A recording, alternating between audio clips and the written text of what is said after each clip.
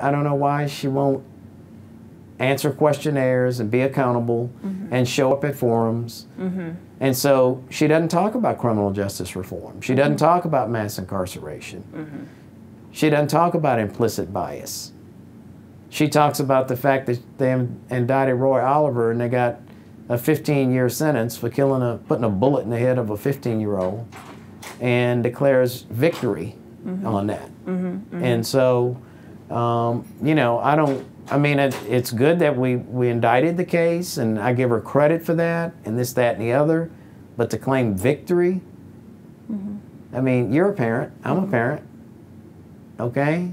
You think about the time when your baby was born and what you thought, and all that it takes to raise a child to get to 15 years old, and I don't think you have a 15-year-old, do you? Okay, well, let me tell you something, it's a little work, and they keep being work, because at 15, things are starting to change.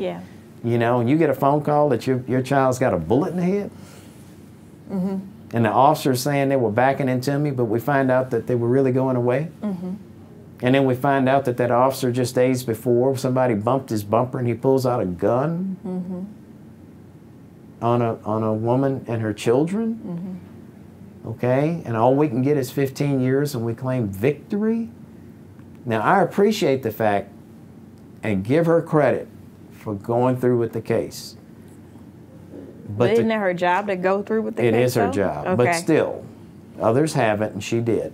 So let's be honest. Okay?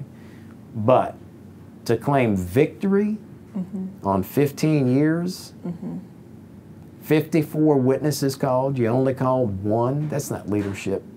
You didn't try that case. The one witness was the mother. I have a niece whose name is Simone. She's 34. She got a degree in finance. I could have trained her in 5 minutes on how to do that. Okay? That was photo opportunity, getting up there with the mother and all that. That's not really engaging in the case, to me. Once again, give her total credit for bringing the case and going forward with it. But let's not claim that we're the next coming of, you know, Percy Foreman or somebody, you know, because we did this, or Thurgood Marshall. I mean, we're not.